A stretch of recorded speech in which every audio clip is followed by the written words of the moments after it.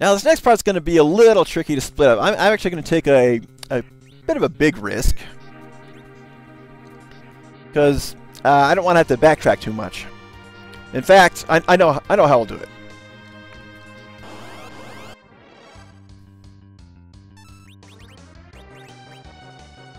Just got to get away from these guys first. Now we're going to take down the illusions first. Let's just get them out of the way. It was a close call at level 6. Game! It was a close call at level 60. But again, I have more hope that we should be fine on this next attempt. Because again, it will boil down to just an evening to outdamage him. Because the way they set it up is it's 2 enemies in 1. They share the same amount of HP. Unfortunately, we just got these guys who really aren't worth fighting.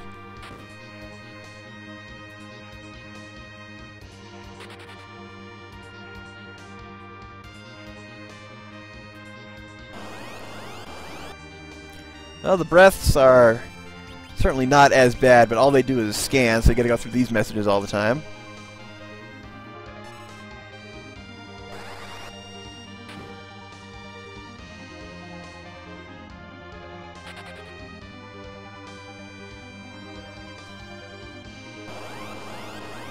Yes, I know there are enemies in here! That is really the worst thing about any version of FF4, except maybe the DS version. The encounter rates just never got improved on. And they never gave you an item to reduce encounter rates. That's really the worst thing about replaying this after years. And I'm not talking about the sequel either.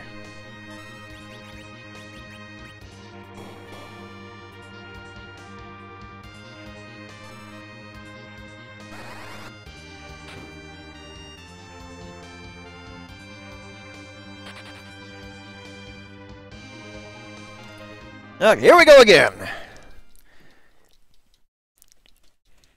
Now we could use the same strats as before, but I just found out, just go all in and kick the shit out of him.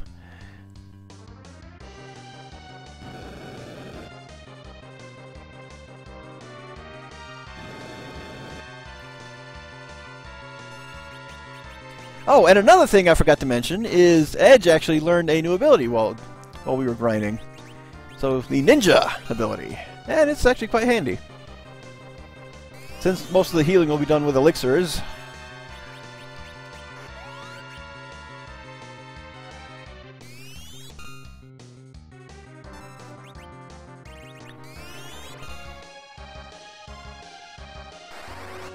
So, ninja casts haste on everybody.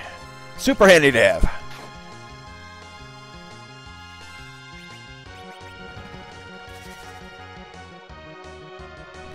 Despite the 99 MP cost, that's totally okay.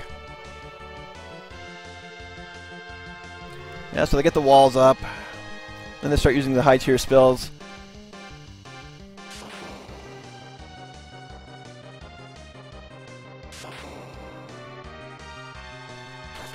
But Bahamut and Ultima and Edge's throws will be the main damage dealers.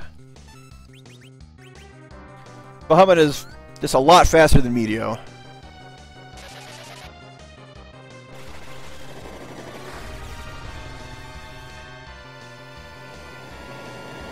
And of course another reason will be healing with elixirs.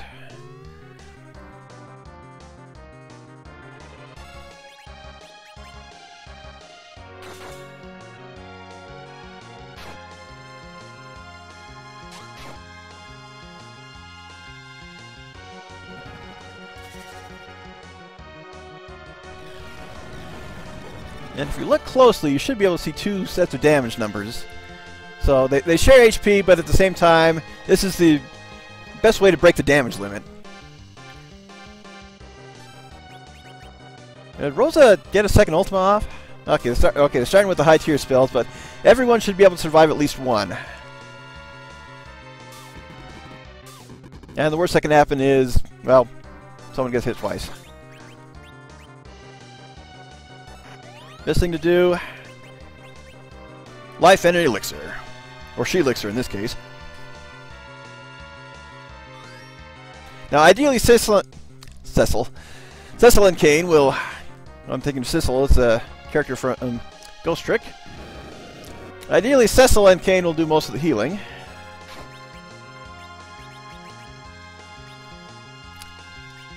You can expect their Tier 3 spells to do about 3,000 apiece.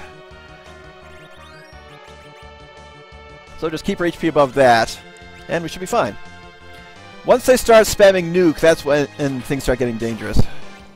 Okay, Rydia survived.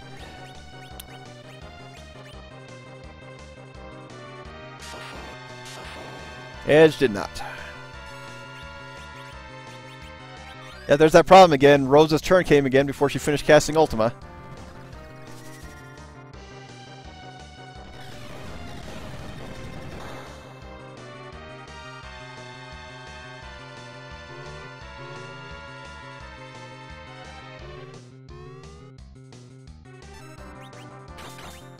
It's happening again. May just be better to... Even though it only did one, it'll still hit him with sap. Up. I hit a little too soon with Kane there.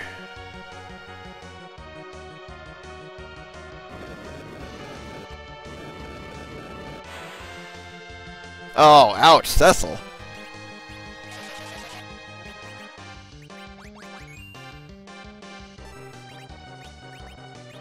So the nice thing is these guys do not spam AoE spells.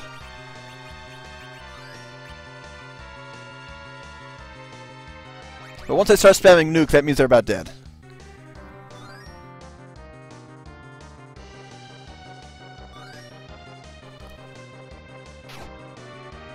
That Vitalize is still not nearly as annoying as Monster Recover his life force.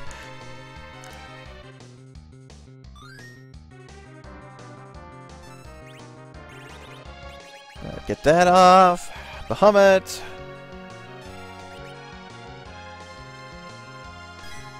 Oh, here we go. Oh, here we go again. Rosa, if you wipe us again.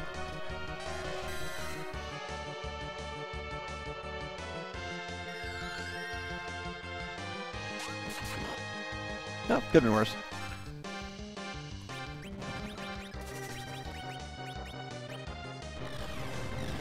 Now, see, that's when the glitch actually is nice because the character gets it. Okay!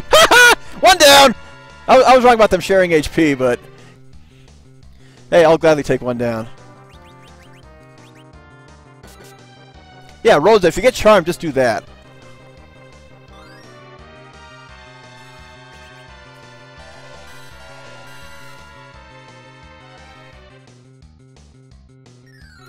Now, just with one down, the rest of this, I'm very confident we'll win. Yeah, just use an elixir.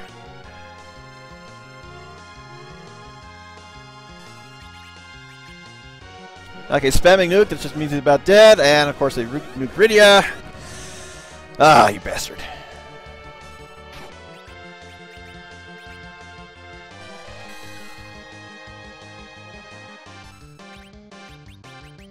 That's even happening when using items, I don't get it!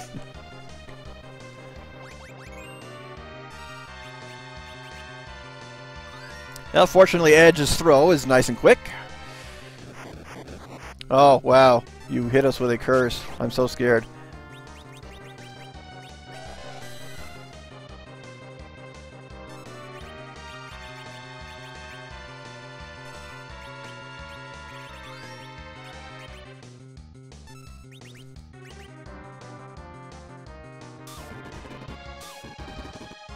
Ah! Just barely enough to kill him.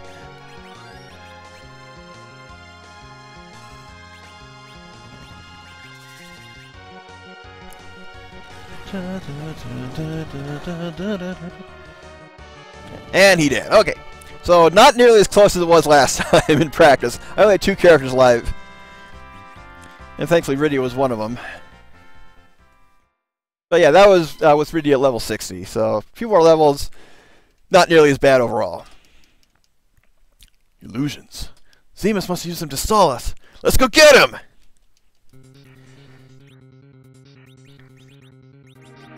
we have enough to take care of some extra business, and unfortunately it does require a bit more walking around, but I do want to showcase it because it yields some pretty nice rewards. So when I was looking for hidden passages during practice, I found some. That's the best way to put it. I found some very nice surprises.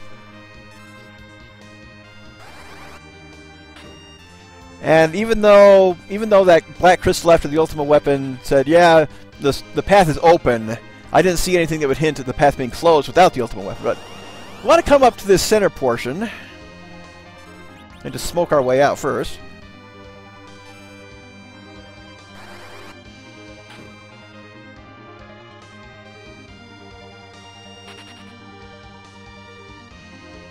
And step on this tile.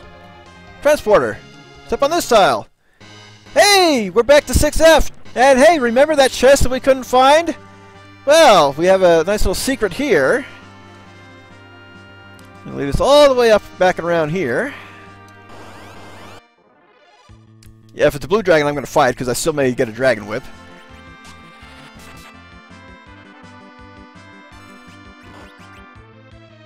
Not likely, but you never know. I've had stranger luck before. The fact that I'm actually on stream right now may change that.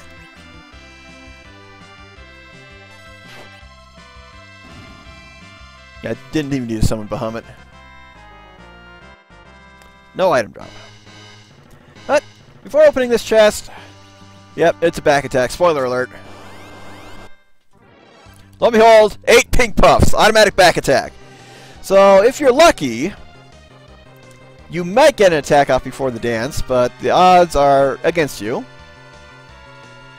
But come in fully healed, you should be okay. And I just realized I should have given Rosa and Rydia their weapons back.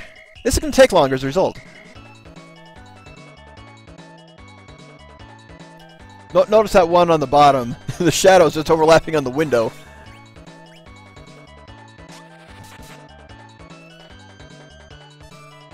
Oh! Oh! Who needs weapons? Who needs weapons, Paris? Tell me!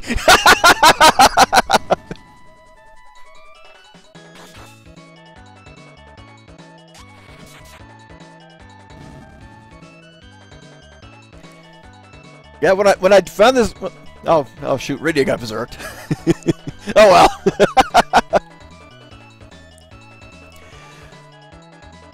Yeah, Rosa, just get your spell off. That'll take care of most of them. It's kind of even out the damage because if she does manage to Ultima them, excellent.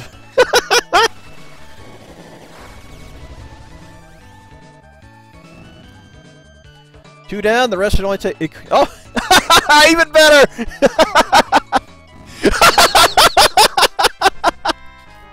Hashtag pink puffs ran out of HP! And aside from that going swimmingly well, automatic pink tail, and total voice crack as well! But if you want to turn it in, of course that means exiting out of the entire dungeon and going in to get the admin armor. Something I will do off screen because there will be a bonus video on. And I will explain that once I find my way back onto the path. Because I just want to get back onto here. And you may have noticed some whitening paths out of the corner of your eye when going through the main dungeon. Well, this is them. And it's a bit long, but it's still faster to backtrack coming through here after completing the next area rather than exiting and coming all the way back through. Forgot to change them back. Let's go ahead and equip their melee weapons again. Because the little fighting I'm going to do is going to be mostly physical.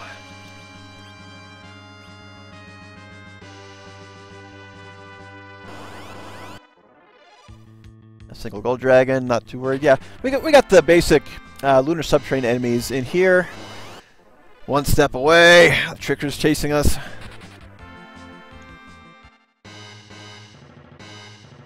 And one more in here. So it's just a very long path up and around. In case you miss these early enemies, you can fight them again without having to go all the way through the dungeon. Oh, well, they got to hit the red giant.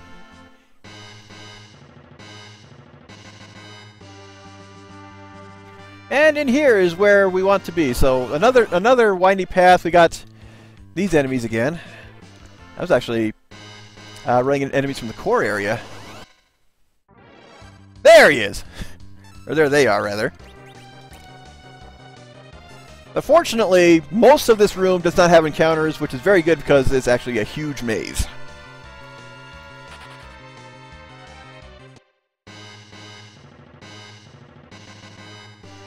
And we'll probably get a couple more fights coming in here. So yeah, not a straight bridge. Oh, crap.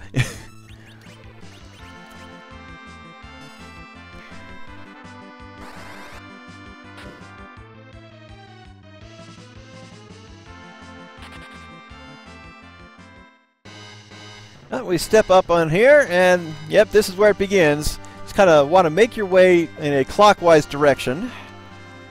Just poke and prod every path. Yep, we got a chest and we got a weapon up there.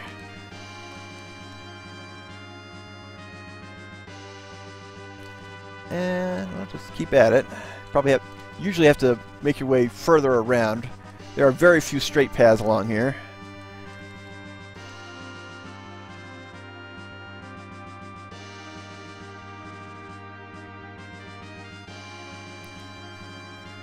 And okay, here's our first chest. So monster chest, not too problematic. Warlock 3 Artemises. These guys go down in one hit for most of our attackers now.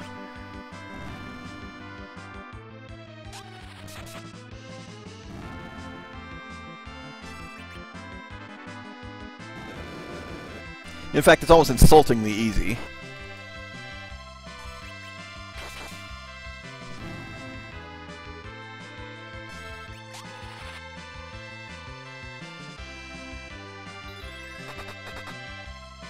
But everyone only needed one turn.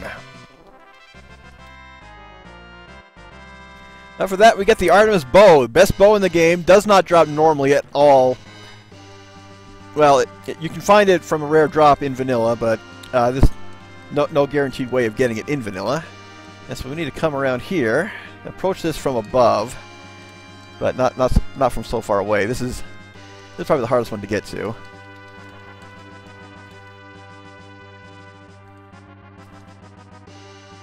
And it was right here. So, yep. And even better, no boss fight. Automatic free chicken knife. And to get to that stairway, we just basically have to continue the clockwise path down and around. And you talk to that crystal that says, oh, this is the point of no return. If you don't have the best gear in the game, you will die. And that's not to be taken lightly. I got wrecked by the bosses hidden down there. So, that's going to be a bonus video. As for the chicken knife, could give it to, again, anyone can equip it. So, nice stat boost. Basically kills everything.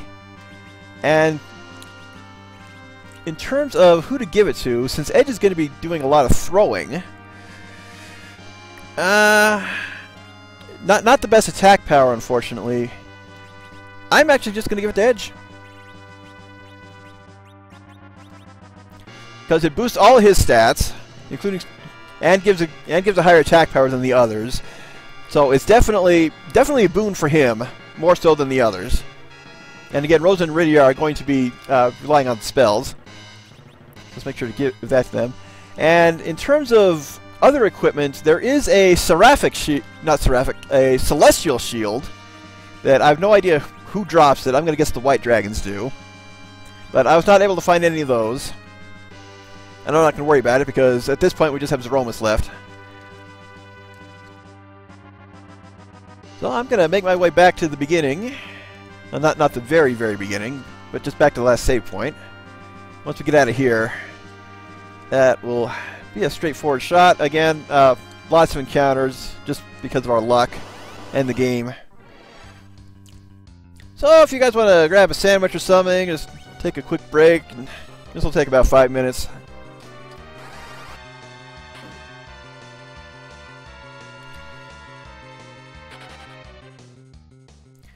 But once we get out of this area, we'll be able to normally run from encounters up until We get back to the core area.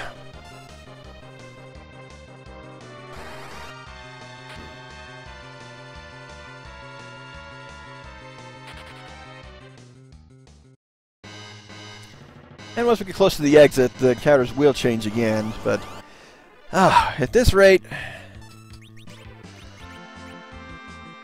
let's see if Edge has enough MP to get us the rest of the way through.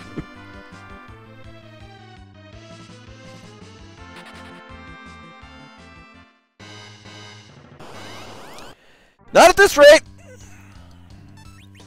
And they're taunting me with those red dragons, because they're the ones that want to fight.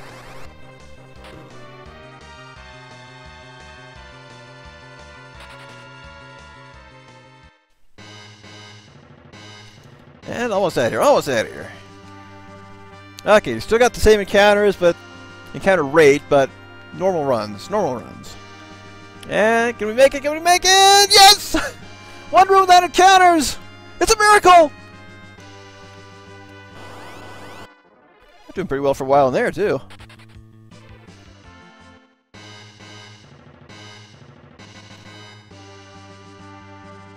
Alright, just twist and turn. Now, one thing I forgot to mention is after you go downstairs, there are a couple of treasure chests, but I don't know what's in them.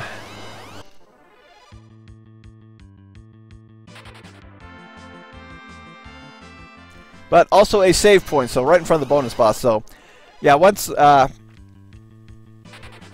I know how I'll set it up,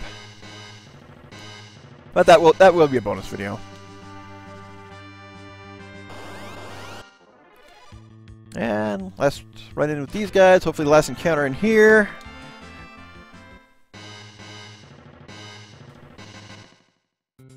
Back to the core. So, head back to the save point. Hopefully minimal encounters. Can't say no encounters, because that popped in right as I opened my mouth.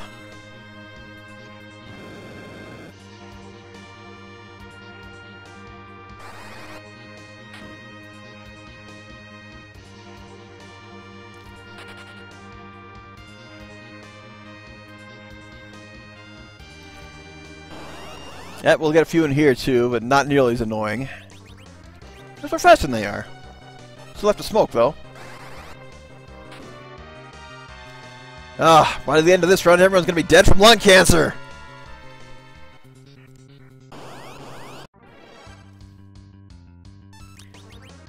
I know the encounter rate is bad, game, but it shouldn't be Breath of Fire 2 levels bad!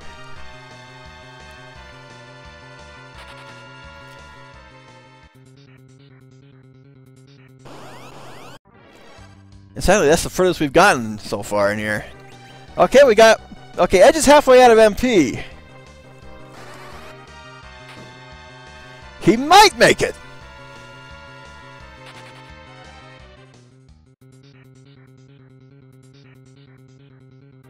On the plus side, once we come back through here, we only have to go through 2 screens instead of 4. Technically 4.5 compared to vanilla.